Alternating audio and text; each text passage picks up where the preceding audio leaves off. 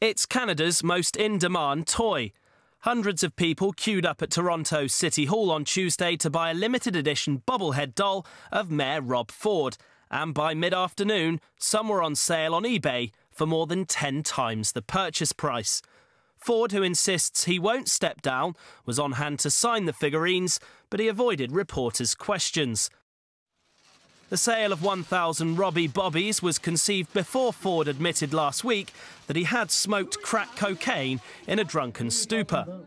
The bizarre incident didn't mute demand for the little statuettes, a recreation of Ford's head on a springy neck, with lines that stretched around the City Hall lobby.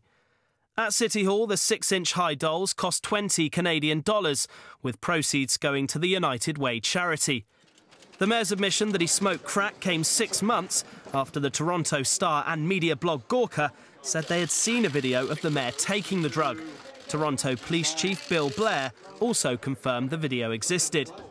Last week, the Star bought a separate video that showed Ford in an expletive-laden rant, making unspecified threats and pounding his hands together. Ford apologised and admitted he was extremely inebriated. The mayor's faced increasing calls to resign or take a break in the wake of the drug admission. The City Council's today considering a non-binding motion urging him to take a leave of absence.